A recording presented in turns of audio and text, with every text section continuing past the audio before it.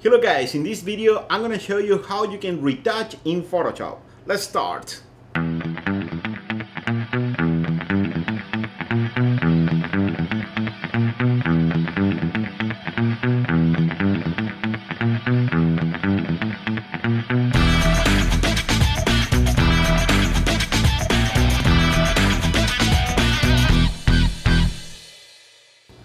Okay guys, here I have a lot of pictures in Adobe Bridge and I'm gonna start showing you a few tools to retouch and other commands also, okay?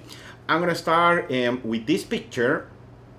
One of the things that I would like to do, I would like to remove these guys that I can see here because maybe I'm gonna use for my client this building, okay, for an ad or a flyer, and I would like to remove the people and I would like to keep just the building. In that case, there is a few tools that I can use, but I'm gonna show you one tool that is pretty cool. This one is the Spot Healing Brush tool. With that tool, you can remove wrinkles, you can remove molds and faces, or you can remove people. But the thing is, you have to try to be accurate with this tool. Let me show you the idea. First, I'm gonna zoom in here. If you select the tool here on the top bar, you can increase or decrease the size of that brush. Okay, in that case, I believe a size no more than 50, maybe I'm gonna put something in 40, it's okay. Then double check here, you have the normal mode, okay, and content aware is selected. And now what I can do, if you click and drag, painting, and then release the mouse, and that's gonna happen. You see there is one thing that is left there, okay? What you can do, you can continue retouching. For example, I can do this, release, and now it's much better. I'm gonna do the same with these guys. I'm gonna start painting here this area, okay, and then release, okay, but that happened. In that case, I had to paint both persons, okay, these two guys, okay, and then this area, and then release. Now it's much better. It's pretty cool. Okay, sometimes there are parts that is not the best result, okay, but you can improve the result with the stamp tool, okay, and I'm gonna show you how you can work with the stamp tool.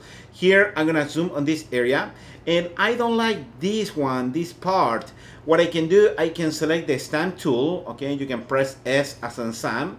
The stamp tool is this one, and then I'm gonna put the mouse here, but here I'm gonna increase a little bit the size. Instead 8, I'm gonna put something around 20. All right, the stamp tool, first you have to hold down the Option key on your keyboard. If you are using a PC, you have to hold down the Alt key, okay? And with that, what you have to do, you have to click on the source, on the part that you want to clone, okay? Follow me on this. First, hold down the Alt or the Option on Mac and click here, click. Then release the key and just move the mouse and try to put the same position, trying to follow the same shape here. And then what you can do, you can start painting on this area. Okay, what's gonna happen, you're gonna clone whatever part on the left, there on the right. Okay, that is the idea. All right, I'm gonna press Command 0 to fit on the screen, and then I'm gonna use my magnifying glass. I would like to zoom on this area. In order to practice, I'm gonna start using the Spot Healing Brush here also, okay? If you prefer, you can use the other tool. For example, here, let's see what happened if I do this. Maybe it's not the best result, but look at what I can do. I'm gonna use the stamp tool, okay? And I would like to clone that. That is what I need. For example, I'm gonna select from this area, and I'm gonna start cloning here, and you see the result is much better. But the thing that I need, okay, is this shape. I can use, for example, this one, okay? I'm gonna hold on the Option, click here, then I'm gonna go to this corner, and I can clone the same thing that I have here on the right. And you see, and the result is much better.